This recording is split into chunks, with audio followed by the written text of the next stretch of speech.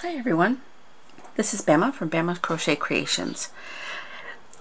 If you've purchased a pattern from me, on the first page of the pattern there's a tip that says how I calculate how much yarn I need, and it also indicates the scale of the creation of that pattern.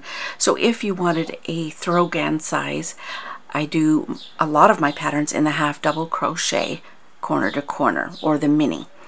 When you do it that way, throw-GAN size is roughly 120 by 120, and I measure that on a gauge of 2 half double crochets per inch. So we'll get into how to determine your size and your gauge and how to alternate that or change that a little bit. But what I wanted to show you right now is the methods of doing the corner to corner crochet stitch. I have a sample of the blocks that I've done in the double crochet, sample of blocks I've done the half double crochet, and a single crochet. This one is normally just called corner to corner. This one is called corner to corner mini. This one is called corner to corner micro. So what I've done today is I've made swatches with the different variations. Now also in the file section of my page you'll be able to find the new chart that I created that shows how to do all of these. In the chart, the double crochet formats are done in pink, the half double crochets are done in blue, and the micro is done in purple. Believe it or not, that's purple. Alright, so here's what I've done. So for the first variation, okay, or version 1 of the corner to corner double crochet, this is a chain stitch at the beginning when you're starting your starting the project, and then you do 3 double crochets in the last 3 stitches on the hook. So in the 4th, 5th, and chain, of that chain 6 that you just did, you will do the the double crochets. Then when you're starting the next row, you flip it, you do chain 3 and 3 double crochets again in the 4th, 5th, and 6th chain. When you do the next block, you slip stitch, then you're doing a chain 3 and then 3 double crochets in that gap or that loop that was created from the previous block on the previous row. This is version 1. Version 2 is at the beginning, excuse me, let me just move these out of the way. You're going to chain 5, you're going to do 1 double crochet in the 3rd, 4th, and 5th chain. So very similar to this one here. However, what happens is that you're doing the same amount of stitches, the 3 double crochets, but this gap right here is a little smaller. So what happens is you've done the 5, you've double crocheted in the 4th, 5th, and the 3rd, 4th, and 5th chain.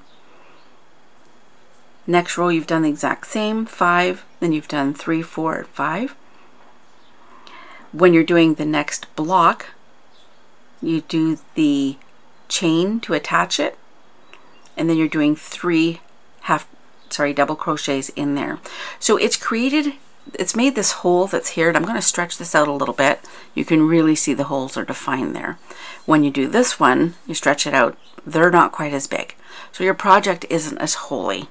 All right, now for the third one, the third method version. So here's what we have here, and what we've done is instead of chaining 6 as in the first one, 5 in the second one, we're actually chaining 4 at the beginning, and then we double crochet in only 2 of the chains. We've double crocheted in the last 2 chains. So in the 3rd and the 4th chain we've done a double crochet. We repeat that for the second row or at the beginning of each row, and then for the blocks in between to the end we chain 2 and then 2 double crochets in each of the gap. And again, this has made it even smaller. The holes, I'm really stretching that out, I apologize. So what happens is that when you have the 3 of them stacked on top of each other, because again the holes are smaller and those stitches, the double crochets, have a smaller area to do it, here's the size difference. All right, so we have the double down here using version 1, the double version 2, and the double version 3. So what's happened is that because those holes are smaller, the gaps are smaller, it's created a smaller project. So at the beginning, when I say in my projects that it says the size of the pattern is measured at a scale of 2 blocks per inch, you want to use your measuring tape or gauge ruler, whatever you have, and you want to make sure that this gap right here is 2 per inch. Now that applies mainly for this, for the half double crochet. I apologize. This one here would be 3/4 of an inch for the first one. So 1.5 inches for this gauge if you were doing it with a standard double crochet. All right, for version 1, 2, and 3 of the standard one. Okay, so I'm going to show you this one again. So this is the one here with the half double crochet method. So it's blue for the mini, and this one here is the larger one. So version 1, you chain 5, you half double crochet. You're doing 3 half double crochets in the third, fourth, and fifth chain. You're rotating at the beginning, you make that same one, chain 5, 1 half double crochet in the third, fourth, and fifth chain, and then you attach it, and then you want to do a chain 2 and then 3 half double crochets. So this one is, like I said, in the patterns where I have a half double crochet or a mini stitch, you're doing 2 blocks per inch. So this measurement right here, I'm going to stretch it out here, probably not going to be an inch now. This here would be an inch. All right, an inch, same this way. So if your gauge is a little bit more than an inch and you're okay with that, that's fine. If it needs to be a perfect size that you're making for a bed, or you want the throw size to be perfect, 120 by 120 or 60 inches by 60 inches, then I would suggest just reducing your size of your hook that you're using, just down half a size. Okay, or one size if you're going by the letters in the US, or in Canada, instead of a 4.5 mil or metric, then do a 4 mil. What this does is, again, this makes it smaller and smaller, makes it a little bit tighter, okay, and then your gauge might be well. I suggest doing a swatch using the hook that you plan on using, the yarn that you plan on using, until you have that gauge right before you start your project. Believe it or not, I do this with all of my projects. Even ones that I know that this hook with this yarn is going to be 1 inch. I always worry that my tension might be a little off, so I just kind of want to make sure. All right, so again, I've done this one. This is method 1 of the mini corner to corner or half double crochet. This one here is, I'm sorry, version 1. This one here is version 2. Now this one here is, instead of chaining 5 like on this one, you're chaining 4, and you're doing only 2 half double crochets in this instead of 3 as in this one. So you chain 4 and then you do 1 half double crochet in the third and fourth chain. You do the same at the beginning of each row, but for the end of each from the first block onwards, you do a chain 2, 2 half double crochets in each of the holes, or what I call the gaps, and then you attach it and then repeat that to the end. This is number 3 or version 3. This is a chain 3, 1 half double crochet in the second and third chain.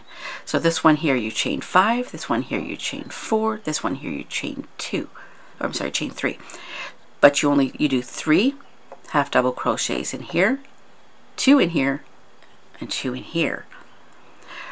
So what happens is, again, like the standard corner to corner, I'm going to put these on top of each other here in the same way that they are done. There we go, like this and there. So you see a little bit of a size difference, okay? Not a huge one from the version 2 to the version 3, but there is a little bit. It could add up over the course of a blanket, right? So this one here, you have the larger one, which is version 1, version 2, and version 3. All right, so now we're going to go on to the micro, which is done with the single crochet. Now I'm going to apologize right off the bat because I could not do version 2 and version 3.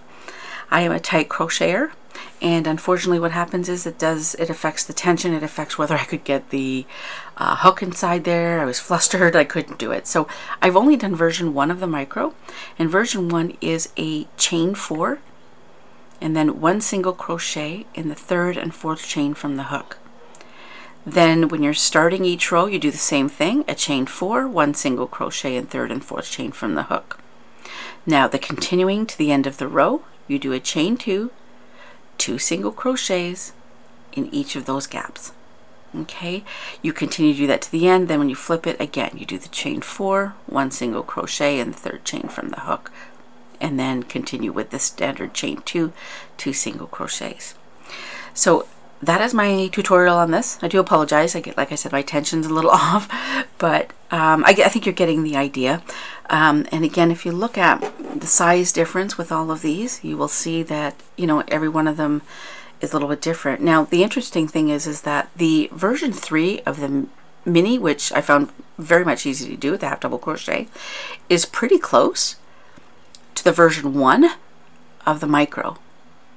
So when you're doing your patterns and you want to figure out how big you want it to be, how many rows, how many columns, or the finished product, then you know what, just, you know, try and keep that in mind. You might be able to, instead of doing the micro, you may be able to do the mini, but version 3. It's your choice. It's what you want to do. But it is, like I said, this is showing definite differences in the stitches. I do have another tutorial on YouTube here that shows that you know, there's some things that you can, some patterns that you can, you know, alternate and change to make the different sizes, and then you're basically getting 3 patterns for one. Like the 120 by 120 is a throw size if you do it in a half double crochet, but if you do it in the standard double crochet, and I'm talking about the big one, then you end up with a queen size blanket. If you do it in this one, then you end up with a nice, you know, big pillow size for a child. This would be a 30-inch pillow. But that would be using the same 120 by 120 pattern in corner to corner. You could also do it in a single crochet if you wanted to, but you couldn't use the written part of the pattern. You could use the graph, but you couldn't use the written part, because the written part is going for this way, and the single crochet goes across this way. But the graph would be the same. And I do offer my graphs in several sizes in the when you buy a pattern. So, you know, technically you get 4 patterns for one.